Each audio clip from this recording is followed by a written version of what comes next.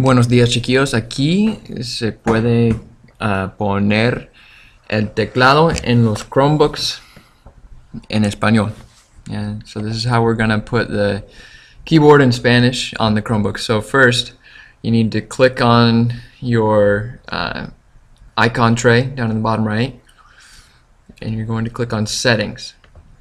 When you click on Settings, you need to click on Show Advanced Settings. You'll scroll down to the languages. Go ahead and uncheck Offer to translate pages that aren't in the language you read. Then click on Language and Input Settings. You need to add a keyboard. Scroll down until you find Spanish, Latin American. And you'll have to click OK.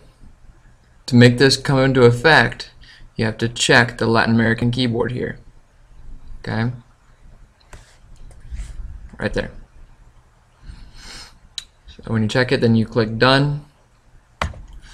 Now this is what the Chromebook will see your computer as. Okay, the keyboard will not look like this to you, but it'll look like it to the computer. To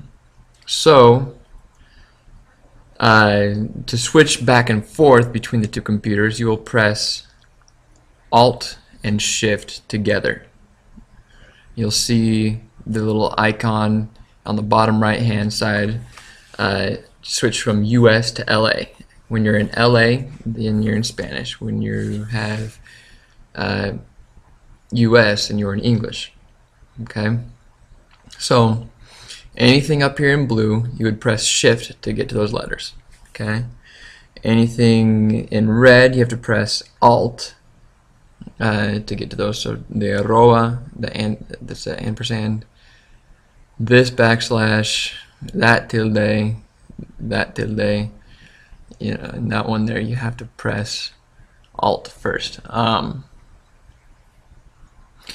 get to an accent mark, you would push this yellow key here, which on your keyboard is the left bracket. It'll have these two symbols on it.